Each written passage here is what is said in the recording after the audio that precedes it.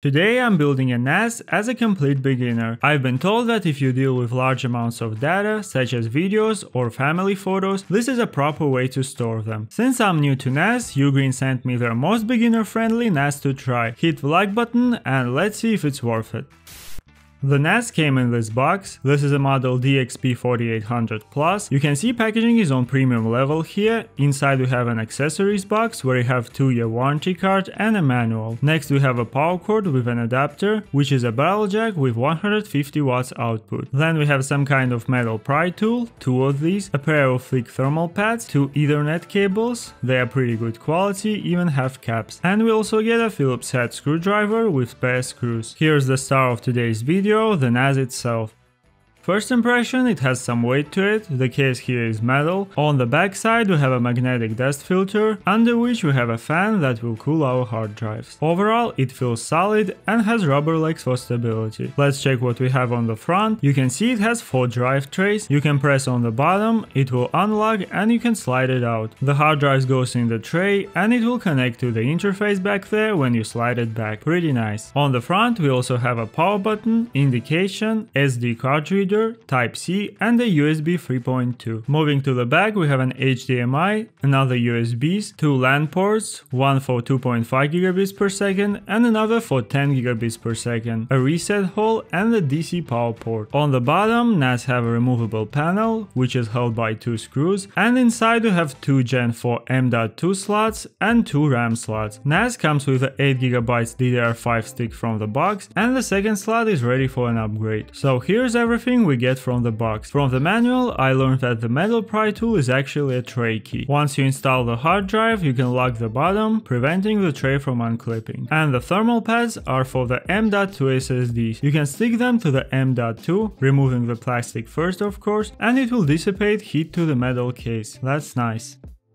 Let's move to the hard drives. I got 4 Western Digital Red Plus NAS drives, each 4 TB. UGREEN has a list for compatibility to check. If you are a first time builder like me, it's better to fill all trays from the beginning. That can be pretty pricey, so UGREEN also has a 2-bay NAS, which is more budget and beginner friendly pick. Installing the drive is very easy, we don't need any of the screws, just press on the side and pull to extend. Place your hard drive and lock the plastic back. Very cool design. Then just align and gently slide it back into the NAS. At the end you'll feel it's connecting to the interface and the tray closes as well. All 4 drives are installed, the only thing left is to lock the trays with a key. Now let's go to the setup. First let's connect the power cord and turn on the NAS. It started just fine, the lights on the front are working and you'll hear the disks powering up. So now to make our NAS, network attached storage, network attached, we need to connect it to the modem. I have a very simple network setup. I use a single modem and connect everything with Wi-Fi. On the back my modem has LAN ports, one of which I use to connect NAS. The first end goes into the modem and the other into the NAS. Doesn't matter which one, LAN ports on my modem are probably just 1 gigabits per second, so I can't utilize 2.5 or 10 gigabits per second anyway. Now that everything is ready for setup, you can complete it through your phone using the UGREEN NAS app or via PC with a desktop version. UGREEN has a nice beginner's guide with all the steps, which are quite simple. You just go to find.ugnas.com and you will see your NAS ready for the setup. From here you just follow through, name the NAS, create an admin, make sure to remember the credentials. It will ask you to create UGREEN cloud account so you can enable UGREEN link remote access. All these features could be enabled later, so you can skip for now if you want. Then update preferences, it will update the NAS and you are done.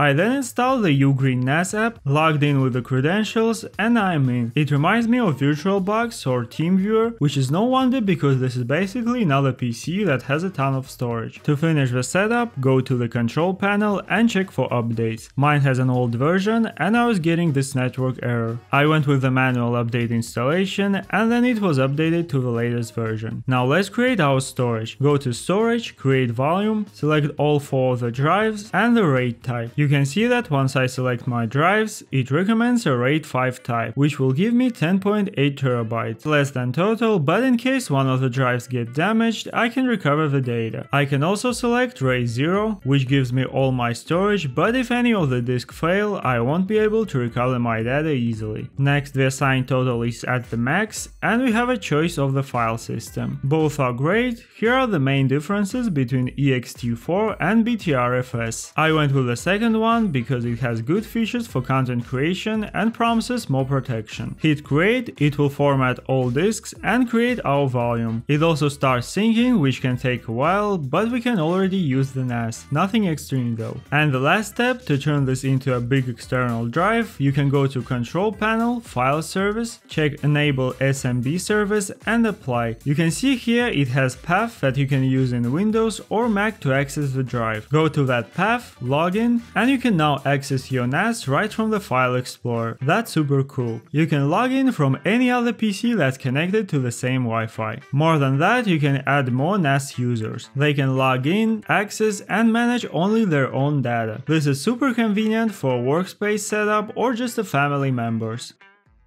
Let's talk a bit about the specs. The DXP4800 Plus runs on 12th gen Intel Pentium Gold 8505, which is a 5-core 6-thread CPU with 4.4 GHz on performance and 3.3 GHz on efficient core frequency. Around 55 watts TDP, so it's pretty efficient. The NAS itself runs pretty quietly. Our CPU paired with the 8 GB of DDR5 at 4800 MHz frequency, and it also has an integrated graphics, so you can connect monitor to your NAS. Overall, it has enough performance out of the box to run all kinds of NAS tasks, like 4K home theater for example. Let's check the speeds now. Here I have recorded content. Let's select 10 GB and transfer it to the NAS. Looks like we are getting 37 MB per second, and the transfer was done in 4 minutes 38 seconds. That's a solid result considering everything is done through the Wi-Fi. To increase the speed, I connected my PC to my modem with a second Ethernet cable. I'm now getting 112 MB per second speed, and the time is down to 1 minute 33 seconds, which is slightly better than my external drive. It was done in 1 minute 36 seconds with a bit lower speed. We can also compare it to the cloud storage, but if you don't have a super fast upload speed, it's not much of a competition. I tried transferring 450 MB video and it estimated 25 minutes with less than 1 MB per second speed. Even if you have a great upload speed, the price difference here is also huge. If you want several users and 10 TB of storage, you're gonna end up paying $100 plus in business subscription fees each month, instead of one-time NAS and hard drives purchase. If you compare NAS to external drives, they are harder to manage and can fail with no data recovery. I've been using NAS for several days now. From the App Center, I got apps that added more features. I got the Photos app, which is so far my favorite. Remember how many times you had trouble transferring media from your phone? With this app, you can go ahead and enable backup. This will transfer all your media to your NAS automatically. It also syncing, so all your new content will be uploaded right away. I'm definitely setting up this for my family. The Photos app also has AI models that you can download, and then any user could use them to sort the media into albums. It does a great job recognizing people, pets, locations, even barcodes and text. There are more cool apps like Online Office, which is great for documents, a music app that you can store all your playlists in, and a theater app to manage movie content. If you enable remote access with UGREEN Link, you'll be able to access your NAS from anywhere with the internet, turning it basically into your own streaming service, with no ads and no fees. I'm still very new to NAS. I'm sharing the features that I'm using from day one. Security wise, there are practices you can use. I would say use a strong password for your Wi-Fi and NAS accounts, and you can set up two-factor authentication or even a firewall so only trusted devices can connect. All in all, as a beginner, this was pretty user-friendly. I like the guides that they have on the website, so if you want to get into NAS, UGREEN DXP series is a great way. Check out the links below to learn more and you get 20% off with my link.